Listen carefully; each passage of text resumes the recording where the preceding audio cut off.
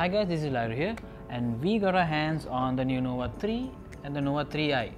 Now, for those of you who don't know, Nova is actually Huawei's mid-range series of phones which they introduced with the Nova 2i last year. So Nova 3 and the Nova 3i is actually the latest iteration under that series. So yeah, right off the bat, you would notice that both these phones sport a glass back. One thing though with these glass coverings is phones tend to get a bit fingerprint heavy. So you would notice that both these phones already have quite a bit of fingerprints on them. But then again, this is not really much to complain about because phones nowadays anyway tend to get fingerprints on them whether they have a glass covering or not.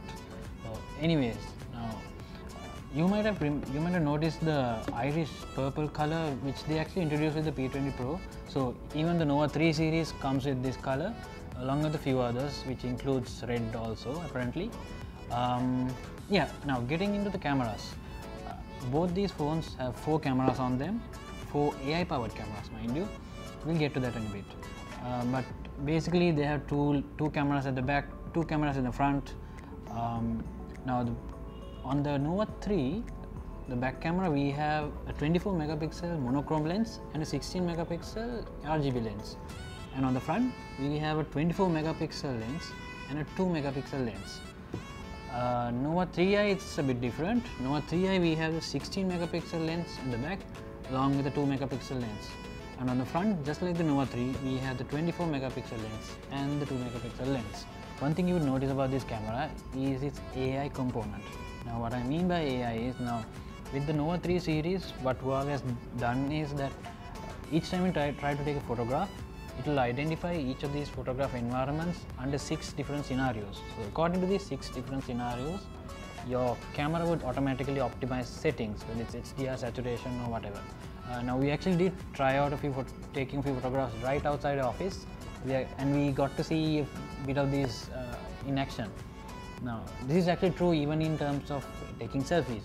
Now with these phones with the 24 megapixel and the 2 megapixel lenses up in the front cam, it tends to capture much more detail. Of course, it's not just the camera where the AI component is involved. We have other features in the phone that AI takes part as well. For example, it has the elevator mode where your phone can actually recover the signals faster when you're trying to take a call, basically use your phone inside an elevator. If you've been using Huawei phones, you would notice that the UI is a bit different here. That's because the Nova 3 series ships with the latest EMUI version, that's EMUI 8.2. Talking a bit about the internals, now the Nova 3 series ships with their signature Kirin processors, and the Nova 3 actually comes with 6 GB of RAM, 128 GB of storage.